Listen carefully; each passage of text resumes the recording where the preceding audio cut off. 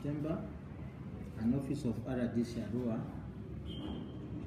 in liaison with the regional police of West Nile, thought it wise that it's important to call the presser to communicate to members of the public following the case of involving the LC3 Chairperson for Vurra sub-county and one lady called Vivian Apolot.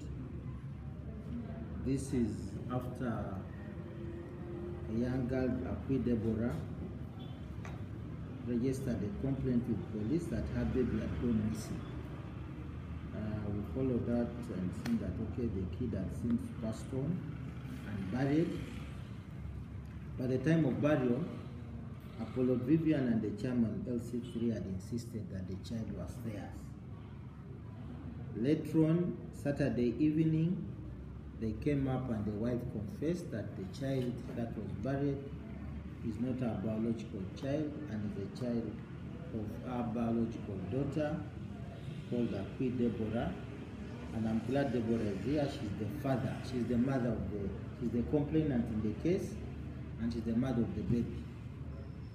So, Chairman LC3 is under detention at Vurra Police Headquarters, but wanted to be sure that they are very safe, they are kept at the CPS in Arua. So the purpose of this presser is to basically explain to the public where is our chairman, where is the mother, what case exactly are we investigating, and what steps are to follow. But you know, my work is just to ensure that the process is free and fair, and that the public is informed of every step that the police is doing. I want to be very clear here, RDC is not a complainant. I'm not even the judge, because clearly I'm not a judge. Government is supposed to ensure that the citizens get fairness and justice in everything that happens.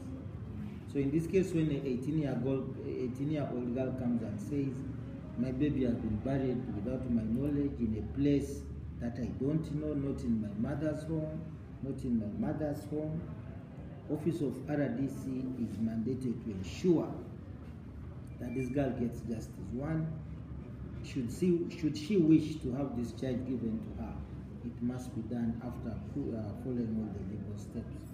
So I have the PRO, West Nile, here. She will then take over from here, and then we shall continue.